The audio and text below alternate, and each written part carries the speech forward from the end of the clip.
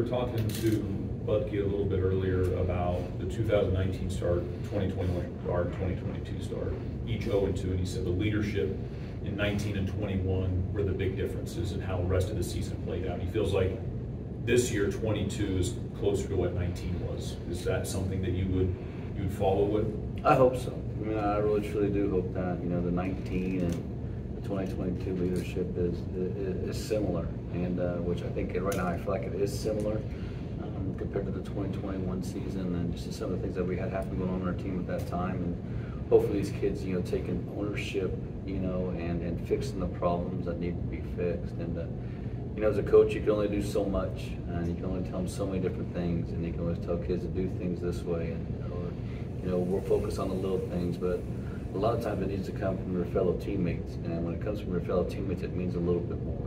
And I know that's hard for kids these days to have confrontation with others, because, you know, we want to be best friends, and, you know, we want everybody to like us and all those things. But what I try to tell them is, if you are a best friend, you know, you're going to make sure that people do the right things. And I said, I hope my best friends hold me accountable as well. And so I do feel like it's getting there. It's just still a process. I'm still trying to teach them. I'm still trying to grow them. Still trying to make them great young men and learn how life truly works. And but yes, I think the leadership is better than it was in 2021. But you know, I still think it's still a work in progress, and I think we'll finally get there.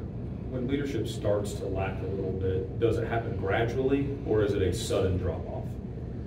I mean, I don't think our leadership has really been lacking. It's just there's no vocal leadership. I mean, we have a lot of guys that lead by example and do things the right way. It's just when it comes to actually, you know, having a confrontation with somebody about doing things the right way, or making a kid do things the right way, if they're cutting corners, not get onto them. I think that's the hardest part for a kid right now to understand. But I don't think there's a lack. It's just the vocal part is what we're lacking, not the physical part and doing your job and then all those things. It really truly is just the vocal part of it. That's the lacking part of it right now. That's probably with most of society today in itself. What did the win mean? And I know it's Lincoln, and not to, you know, downplay them, but obviously they're not Northwest or some of the other teams in the conference.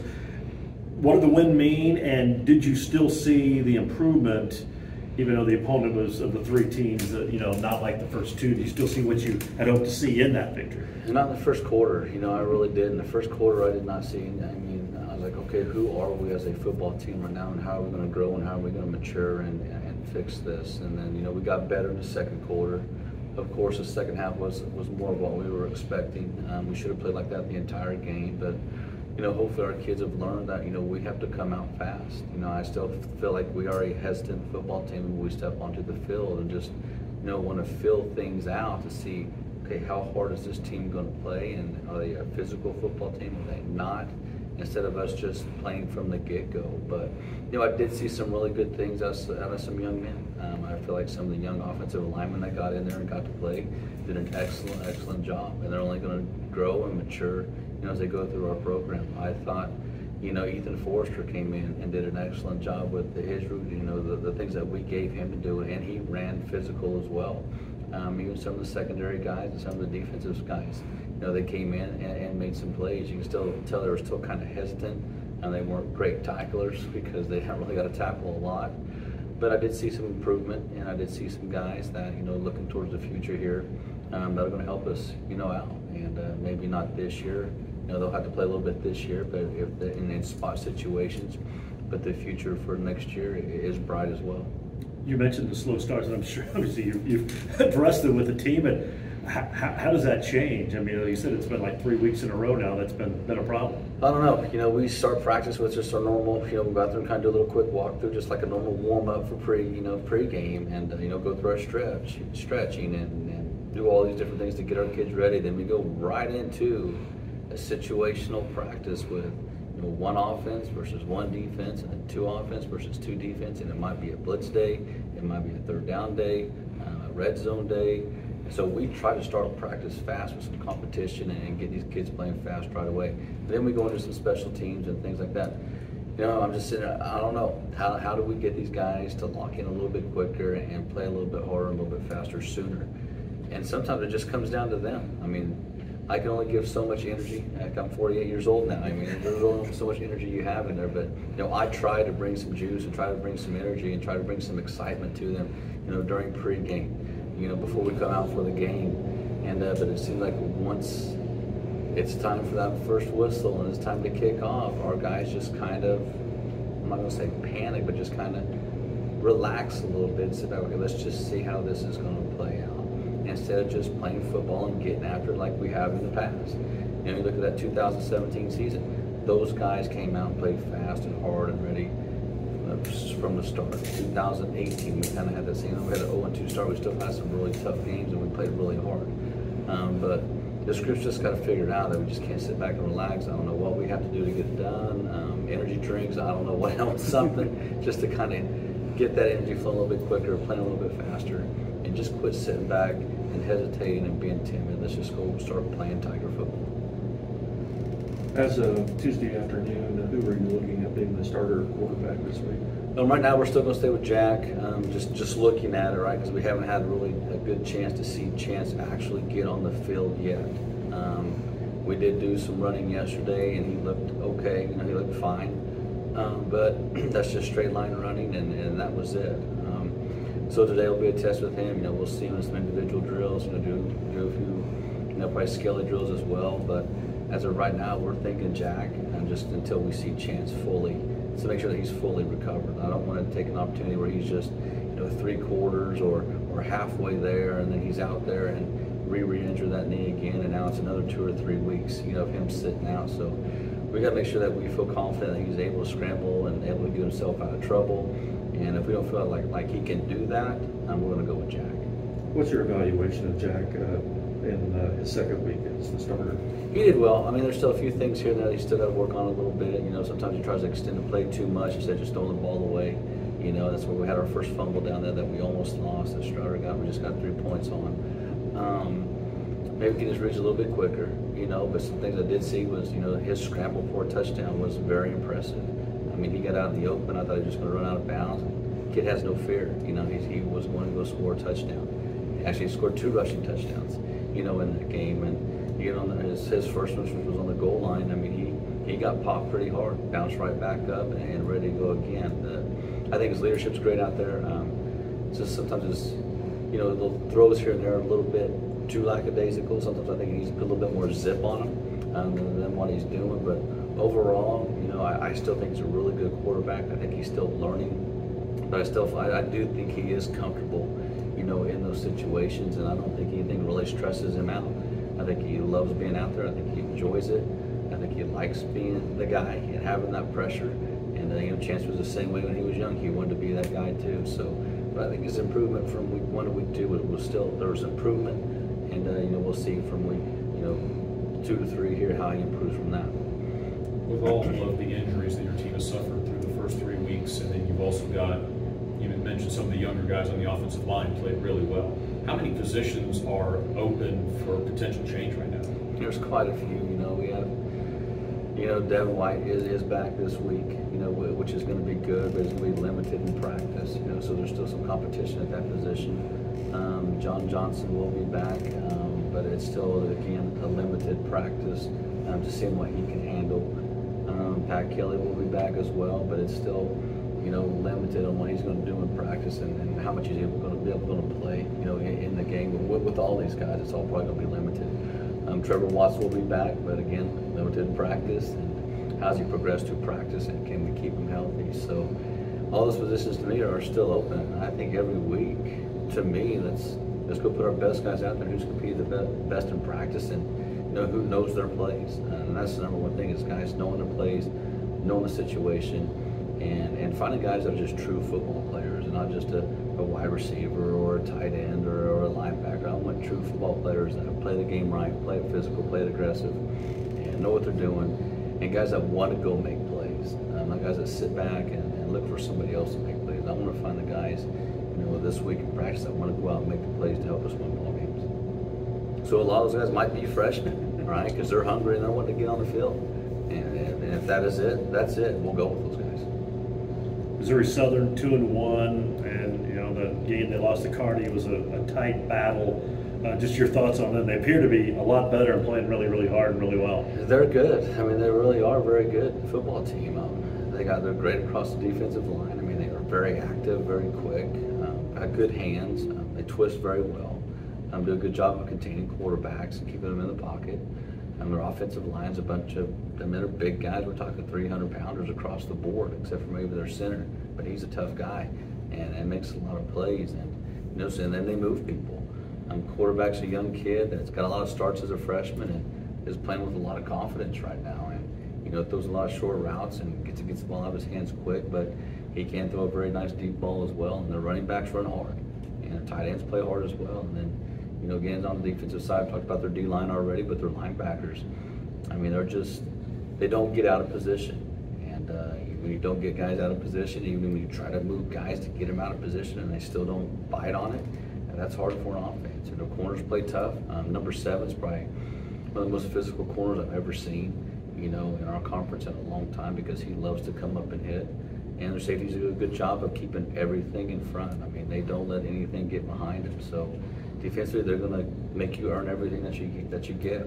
And are we patient enough, at every position on offense just to take what they give us? And if we can do that, we're going to be okay. But they are much improved. Coach T. Bradley has done an amazing job of getting those guys ready and playing hard. And that's one thing about them, that they do play hard and they play physical. You talk about needing to be patient, like offensively. What are the keys for you offensively and defensively that you've seen on film against them? Is there anything that you feel like, without giving away the game plan, obviously, is there anything that you think you need to address? Well, hopefully, offense, I really hope we can get our run game going. I mean, we kind of started last week, but it's still not nearly where we need it to be. And I think that's the whole key to our offense. If we can get our run game going, there's going to be a lot of things that open up, because, I was a secondary guy myself. They keep running the ball. Well, eventually I'm going to help to, stop the run somehow, some way. And then hopefully we can take our shots off of that. And then, the pass game, don't get greedy and try to put a ball somewhere where we don't need to. All right, you got 2 high safeties. They're not going to bite. They're going to stay high, and don't force a ball when you don't need to force a ball deep. And if they do give you one, take advantage of it, take the opportunity. But don't put ourselves in the hole by trying to rush things and beat ourselves up and create and cause any turnover on offense. And then defensively, again, I still feel like we got to do better in the run game, because if we can't do better in the run game, then we're going to struggle, throughout the whole game, because now it just opens up their pass game as well. So, we got to dominate line scrimmages, which every team you see is going to say that, you have to dominate line scrimmage. That's just not giving them a big play, making them earn everything as well, and hopefully we can create some turnovers off that by being physical. We'll circle back around to the leadership thing that you talked about at the beginning. And you talked about not just being a physical leader, but a vocal leader. Who are some of the best vocal leaders you've had in your time here in Hayes? I mean, Luke Wright, it was a big one, on the defensive side of the ball. Jesse Trent, was a big leader, vocally.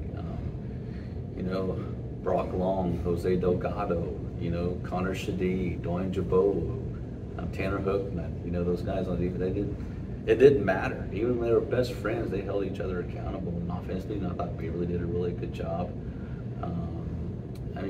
Pat does every once in a while, but quarterback-wise, Jake never really said much. He just kind of did his thing. But he was still a good leader because of the things he did on the field. He wasn't so much loud, where I'm kind of a loud guy when I want to express my feelings to the players. Jake was more calm and, collected, and here's how things need to be done. But those are some of the guys that I can remember around the top of my head, just because they did everything right. And if you missed weights, you knew about it, from those guys. If you didn't do a set or a rep, they knew about it. If you were lazy in practice, they let you know about it. And those are some. And then Travis Talley, his senior year really stepped up. Offensively was a great leader for us too. Matt Herbert was another one of those guys that didn't really put up with a lot and made sure guys think we're doing things the right way. So that's what we're looking for. Just those guys that aren't afraid to speak their mind and let their teammates know that, hey, this isn't how we do it here. And but I think just I don't know if it's still the 2020 COVID that got us all and made us this way. We're kind of reserved and we don't want to say much about anything, or just the way the world's kind of grown these young men now. So it's my job as a coach to kind of hopefully change that and get them more vocal and get them more involved and help change things on our team, and hopefully eventually help them in their life as they're growing up and change the world a little bit. With this weekend being family weekend, is there added pressure having families or anyone attending the game that isn't familiar with this team? I think it should be exciting, right? If your family comes, you got them in the stands. People are getting to watch you finally. Other people, other students here with their families as well coming in.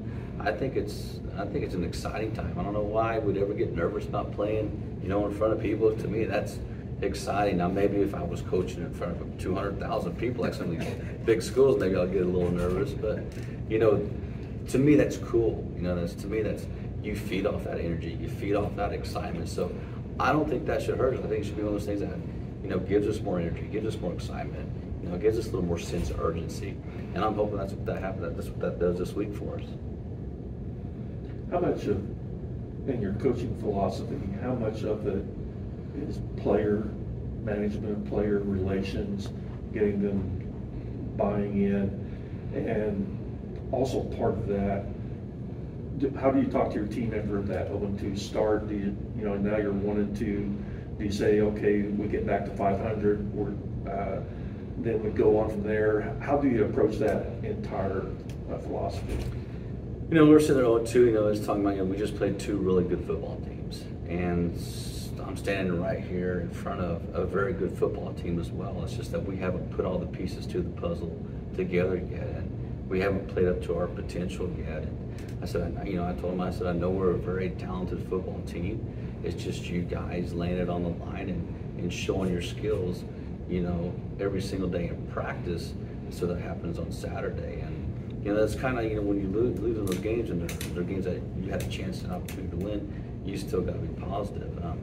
Against Lincoln, I was happy that we won the game, but I still thought our performance was not very well. And so maybe you're a little bit harder on it then in those situations about still doing the little things right, and look at how you performed, on Saturday, and did you do everything possible to help us win that game, or did you hurt us in certain situations? And there's just different things. But it is about the relationship with the young men.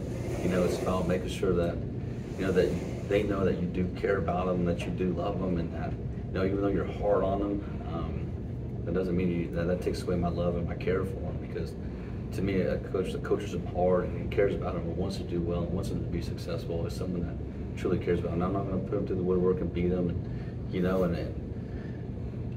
grind and pound them in practice and wear them out to make them better, because I want them to be healthy on Saturday. But we're going to step on the field. We're going to make sure that we are really focusing on the little things that's going to make this team better. How many more interceptions does Hunter need to match Dad?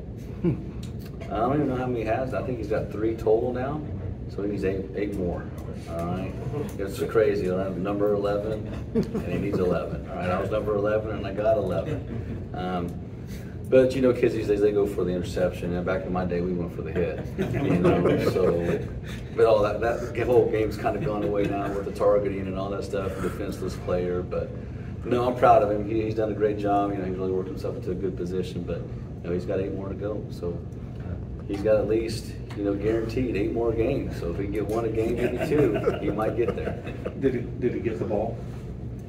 No, we don't. No, he didn't get the ball. We don't give those balls out. Those things are too expensive. We've got to make sure that we get those back. So, but no, if a kid does break a record or something like that, we'll make sure that we save those balls, for them. If they do break a record, during the game or something, that they have that ball.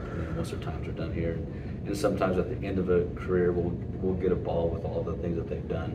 Especially if they're all conference All-American kids, just to kind of give them something for their kids to eventually see, and just a memorabilia for them as they're done here.